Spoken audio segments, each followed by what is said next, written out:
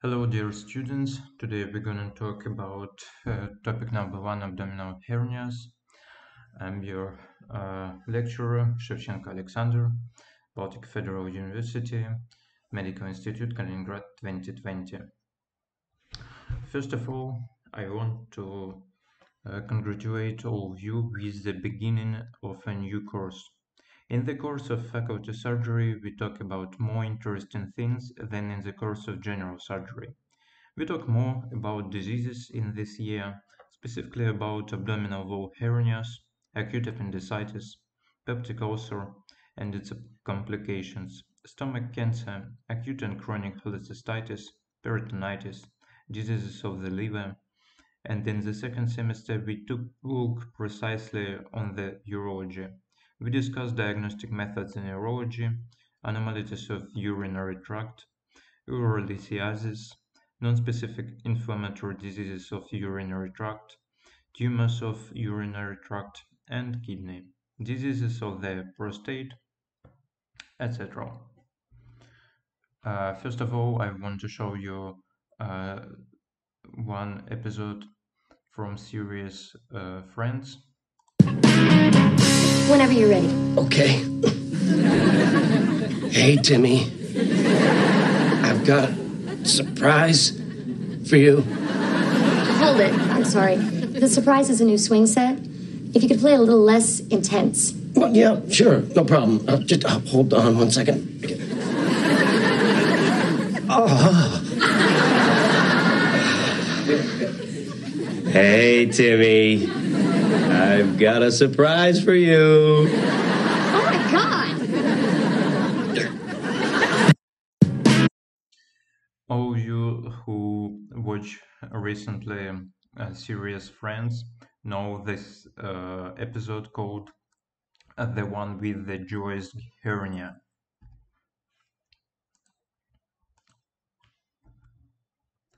What is the hernia? Definition of hernia. Abdominal hernias are defined as the abdominal protrusion of intra-abdominal contents through congenital or acquired areas of weakness in the abdominal wall. Sometimes some teachers say not only protrusions, abdominal hernias must be covered by the parietal sheath of the peritoneum. If we don't have parietal peritoneal sheath on the abdominal contents, this is called eventration. Parts of the hernia. As you see here, we can see orifice of the hernia. It's the most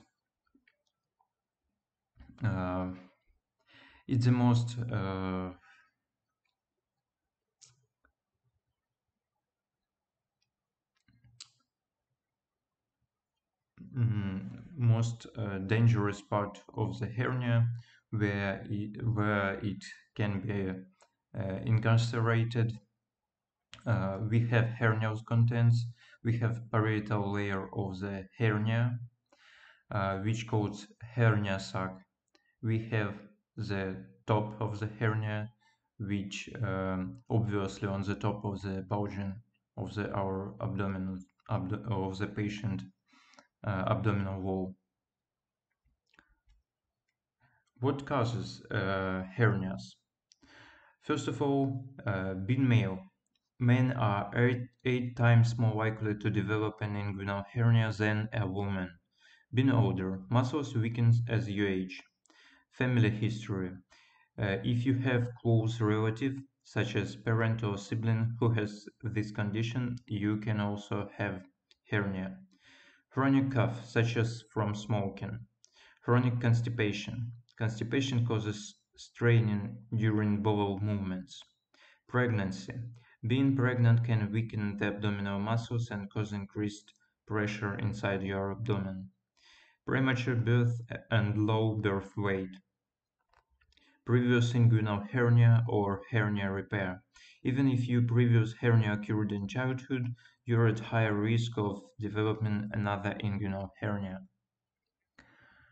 What is the pathogenesis? First of all, incomplete closure of the abdominal wall in case of congenital hernia, increased abdominal pressure, and increasing dehiscence of fascia structure with accompanying loss of abdominal wall strength.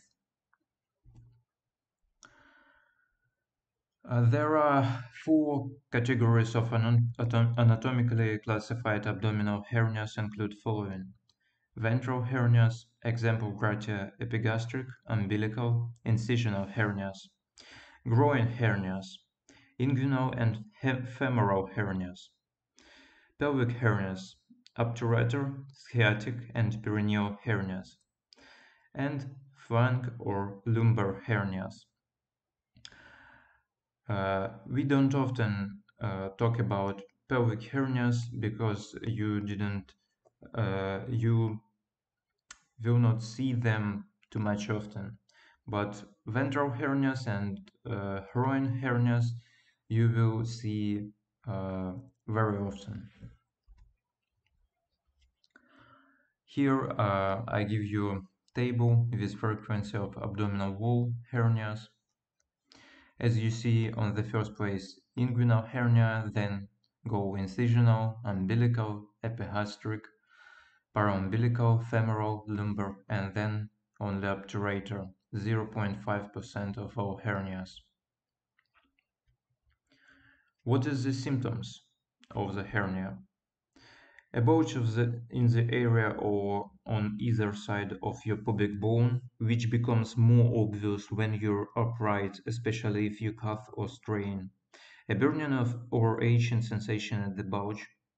Pain or discomfort in the bulge, especially when bending over, coughing, or lifting some weight. A heavy or dragging sensation in the bulge. Weakness or pressure in the bulge. Uh, Diagnostics. Usually a clinical diagnosis. Imaging indicated if the diagnosis is unclear and or to identify contents of the hernial sac. Example, greater loops of bowel. Ultrasound, especially useful to identify ventral hernias. Example, greater epigastric, spigelian, incisional, or umbilical hernia. Intravenous and oral contrast enhancing CT scan, useful for suspected hernias that may be difficult to identify on physical examination. Example, greater lumbar, obturator, perineal, or sciatic hernia. Findings: abdominal wall defect with or without protrusion of intra-abdominal contents fluid. Abdominal X-ray indicated if an obscured and or strangulated hernia is suspected. Findings: feature of bowel obstruction. Dilated bowel loops proximal to obstruction, collapsed bowel loops distal to obstruction, multiple air fluid levels with or within dilated bowel loops.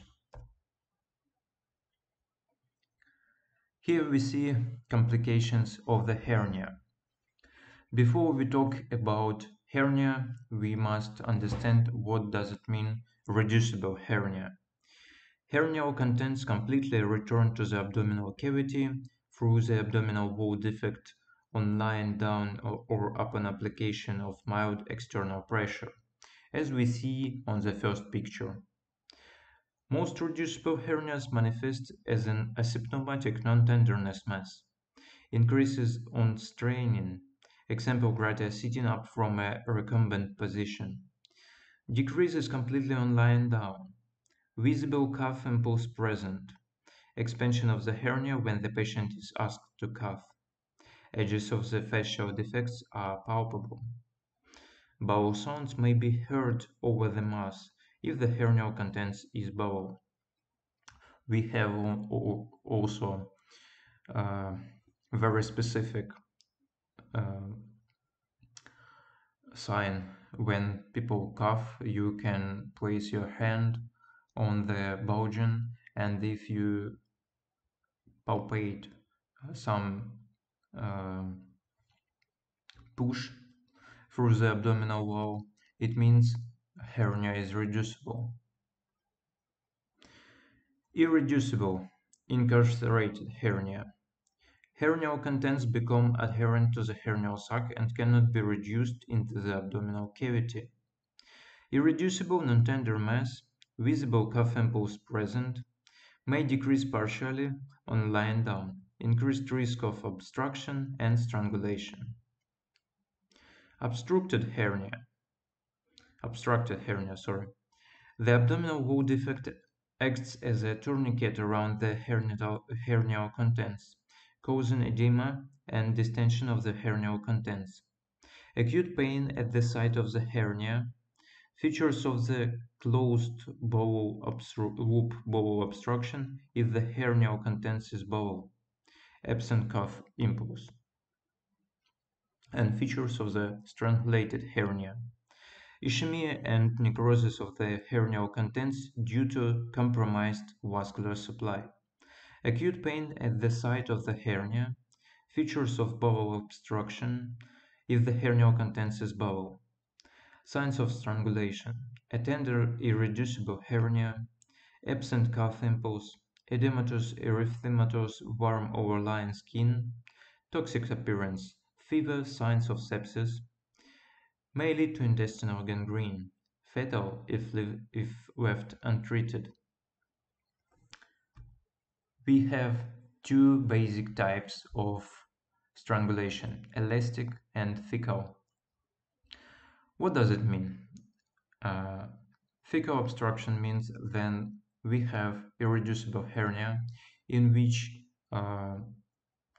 due to constipation into the lumen of the bowel going more and more fecal, and this loop which placed in the hernial sac become more dilated, and with time it become irreducible and then strangulated. What does it mean elastic? Strangulation. When the bowel loop in the abdominal wall, due to the lifting of heavy weight, go to the orifice and go to the hernia sac in the larger portion than usually, then muscles in the relaxed condition, this bowel cannot go back to the abdominal cavity. This is we call elastic obstruction or strangulation. Principle of surgical treatment.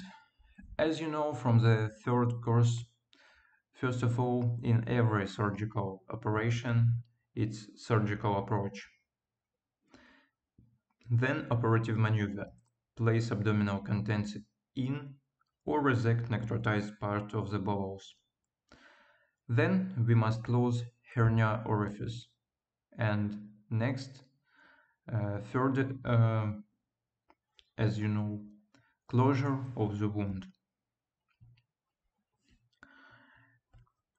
As in every situation, we must think about indications and contraindications to every procedure which we provide. In case of hernia repair, has no absolute contraindication. Just as in any other elective surgical procedure, the patient's medical status must be optimized.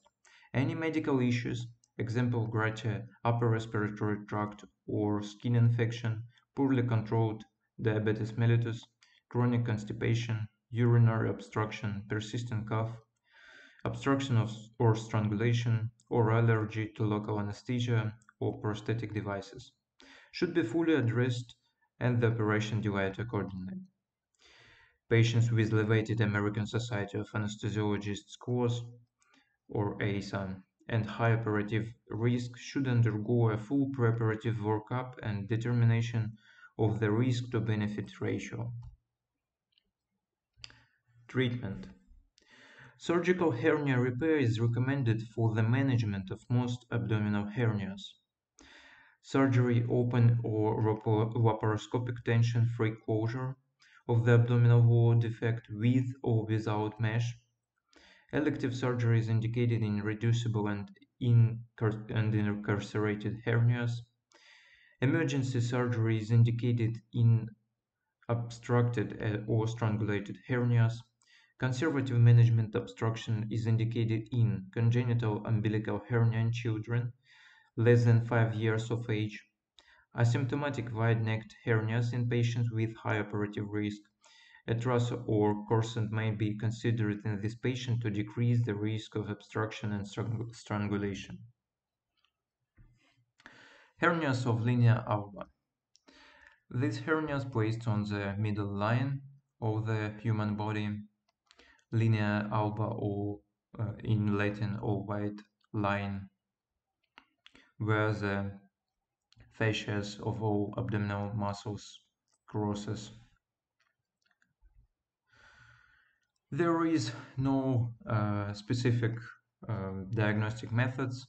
You can use your vision, you can use your hands, you can use ultrasound, or if in case of obstruction, you can use abdominal X-ray, where you can see dilated loops of the bowel. If obstruction occurs for some time. And we have different types of hernia repair in this case. We can use onlay repair. We can place the prosthetic mesh on the upper part of the rectus abdominis muscle sheath. You can use inlay repair, which crosses between the linea alba. This repair we use like a bridge in case when we treat the patient with very large abdominal hernia and we must connect these parts of rectus abdominis muscles, but you must also think about compartment syndrome, and if some large parts of the bowel go outside of the abdominal wall for a long time and you push it in, people can die because compartment syndrome, it's very, very serious complication. People cannot breathe because bowels which go to the abdominal cavity back can push on the diaphragm, and these people cannot breathe as usual. Sublay repair, non-bridging. We place our prosthetic mesh on the backside of the abdominis rectus muscle sheath, and sublay repair, bridging. Like in inlay repair, we can use prosthetic mesh to make some improvised bridge between muscles. And you see two different abbreviations, TAP and TIP. What does it mean? This is two methodics of laparoscopic hernia repair. Transabdominal, preperitoneal versus total extraperitoneal. You can see this in the video on YouTube. I don't want to stop on this specifically because you have so much materials that you must watch, and you must so much recap your anatomy if you want understand what does it hernia repairs means, because all in surgery starts from the anatomy.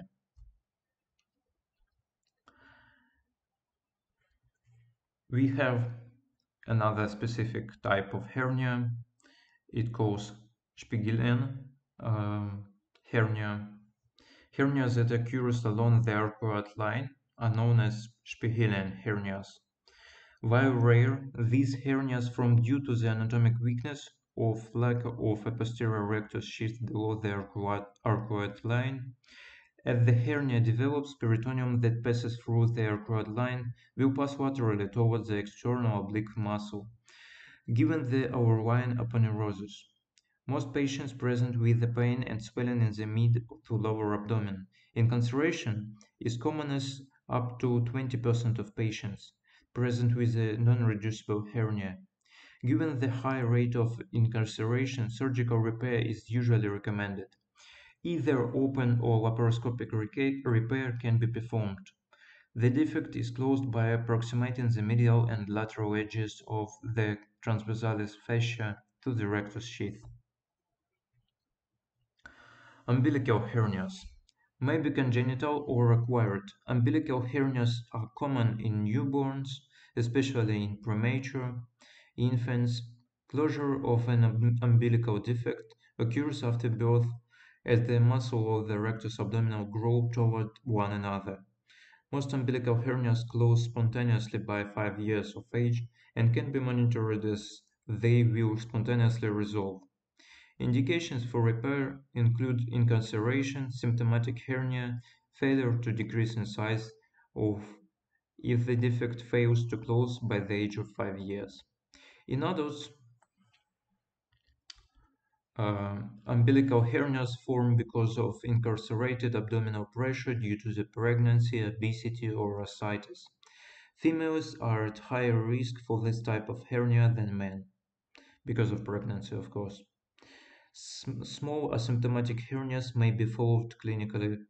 However, if an umbilical hernia enlarges in size, causes symptoms, or incarcerated, surgical treatment should be offered. Hernias can be repaired laparoscopically or with an open procedure. Mesh should be employed for large defects where the facial edges cannot be approximated without tension.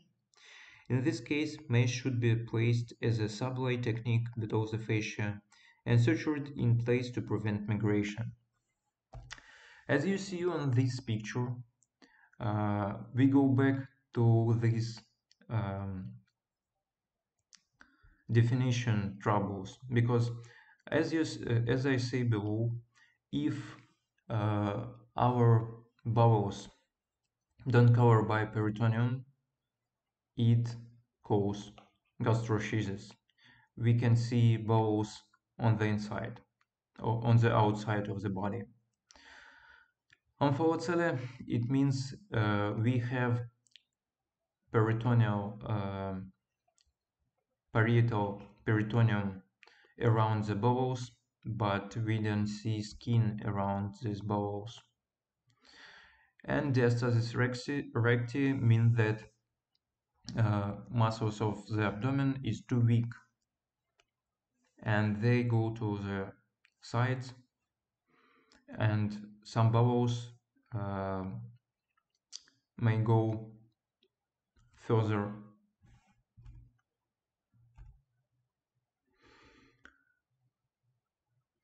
Inguinal hernias may be congenital or acquired. Most adult inguinal hernias are considered acquired defects in the abdominal wall.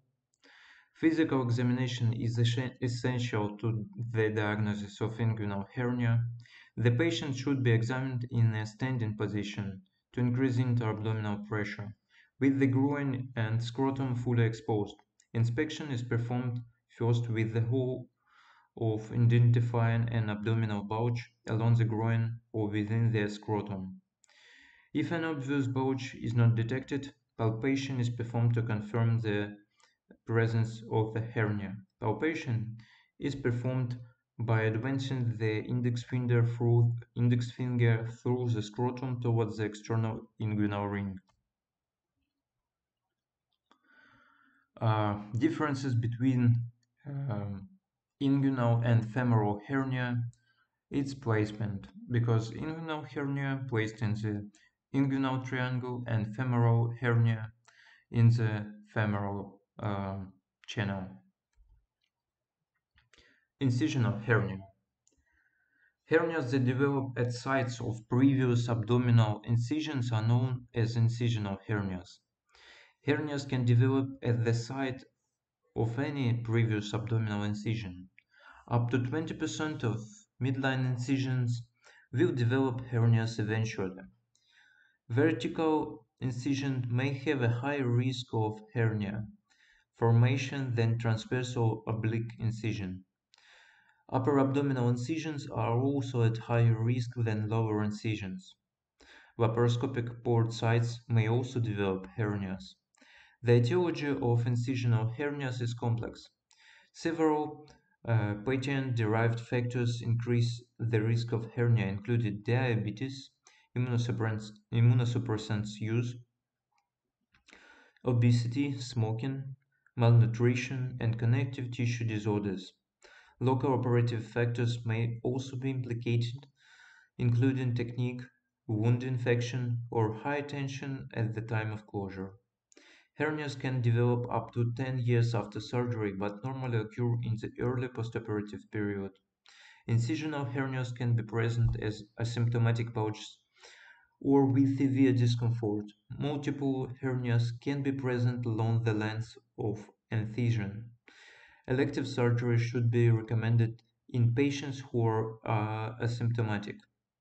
Small defects pose a higher risk of incarceration and should be repaired.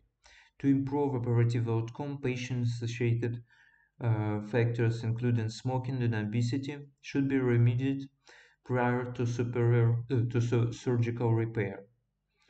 Surgical management of incisional hernias include either primary tissue or mesh repairs. Hernias can also be repaired via laparoscopic or open approach. Simple suture repair is associated with recurrence rates as high as 54%. A Cochrane review of several randomized controlled trials found open mesh repairs improved hernia recurrence rates when compared to simple closure. 33% with a simple repair, with 16% with mesh repair. Mesh repair are, however, associated with a higher rate of infections.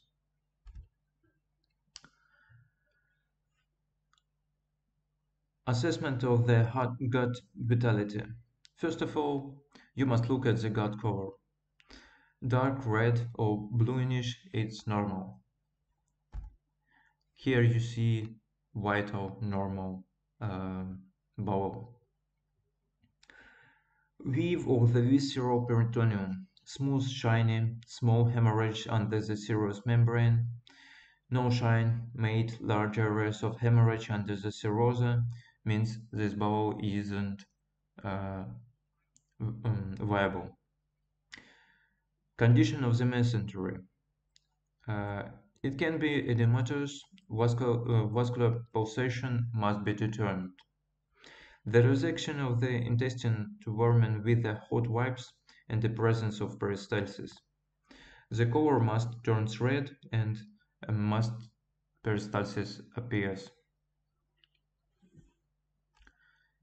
We must talk about special condition like a false reduction. False reduction of hernia is an extremely rare condition of an incarcerated inguinal hernia, in which a hernia sac reduced into the peritoneal space with its contents, but the retained bowel remains incarcerated and the obstruction persists. As you see on this picture, our bulge go back with the bowel back to the abdominal cavity, but it stay strangulated.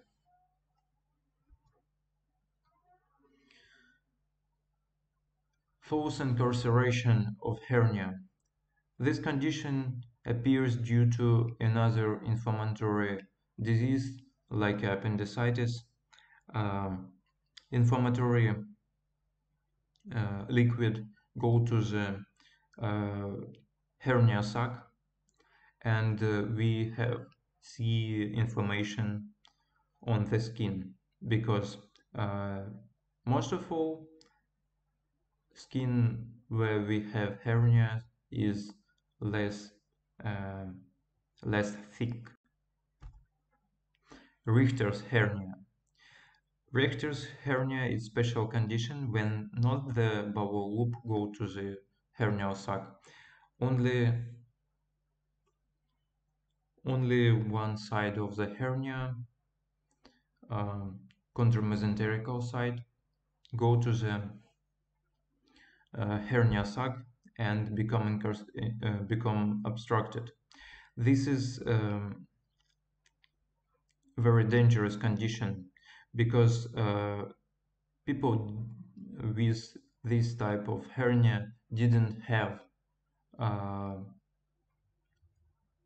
don't have any signs of bowel obstruction, but they have severe pain, and it's very vicious condition because um, most of all Richter's hernia, it's not very large bulge. It's like a small pimple, like a centimeter or less.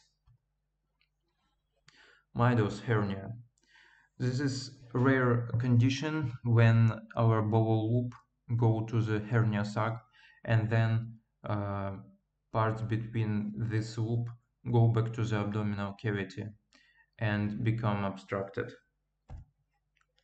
Literal hernia. This is any hernia which contains the macrodiverticulum.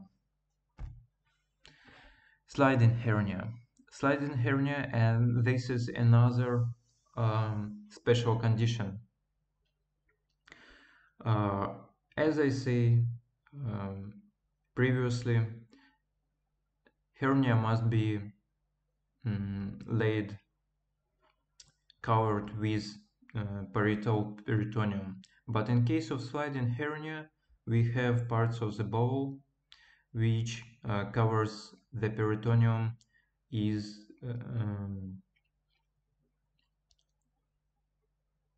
not from the all sides, only from one side. These parts of bowels or another organ of abdominal cavity covers lays extraperitoneal. Why we talking about sliding hernia so much? Because as you see on this picture, when you try to open the hernia sac, you can open the lumen of the bowel or uterus or urinary bladder. If you are misunderstood with structure, you can cut. To provide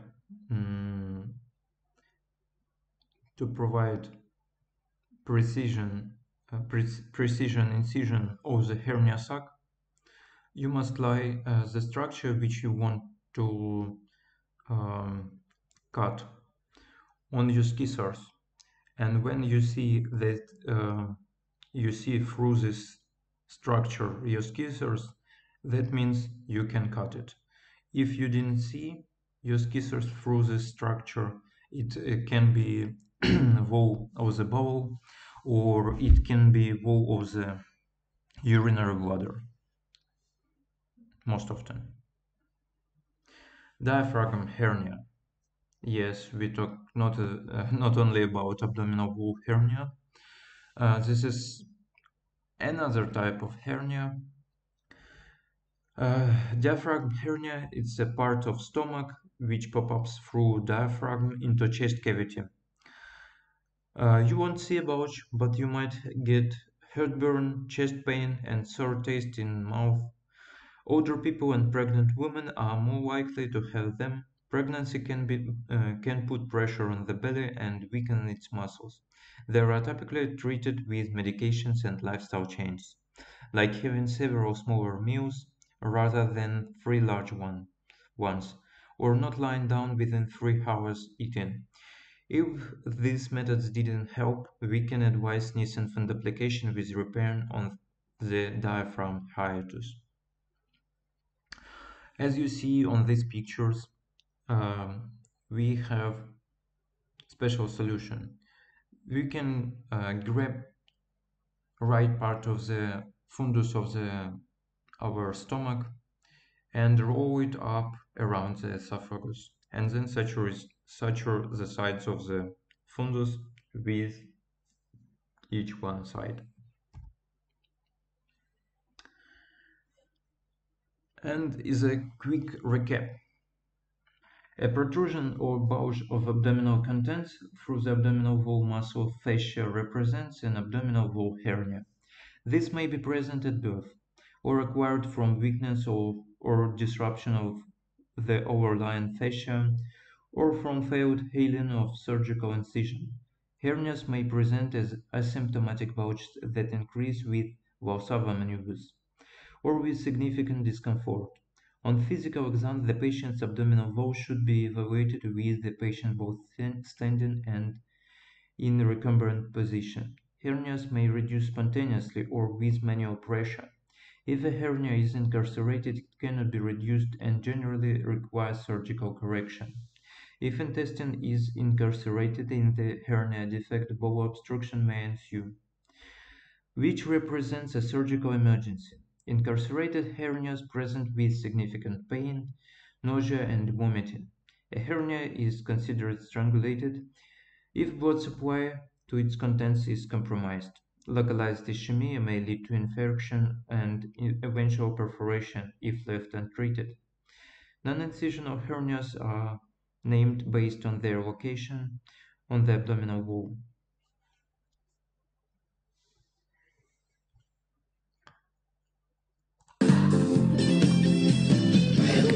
Listen, I'm really glad you got the part.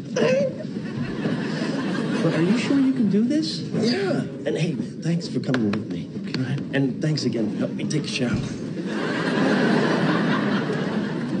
Now, is that never talking about it again? Hey, Joey, we're ready for you.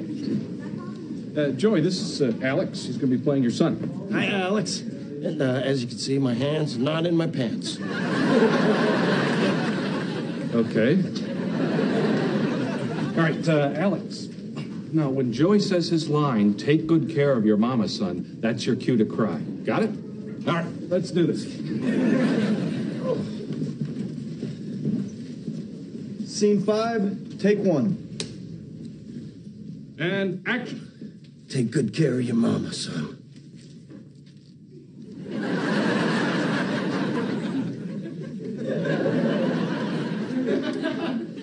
Take good care of your mama, son. Come on, son. Mama's good people. Alex, remember, you're supposed to cry. Can you cry for us this time? Okay. All right, from the top. Scene 5, take 2. Take 36 is up. All right, let's try this again. You ready, Joe? One thing. Is it all right with you if I scream right up until you say action? Sure. Action! Take good care of your mama. Cut! Sorry. Hey, Joe, why don't you lift up your shirt? Take a look at this, kiddo. We have a crime, John! Roll the damn cameras!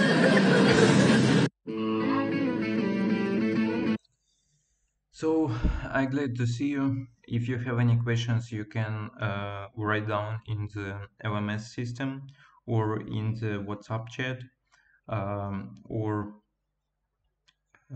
if you want, we can from time to time make conferences in Zoom where you can meet all together and ask me some questions if you have, and I try to answer for all your questions. Goodbye.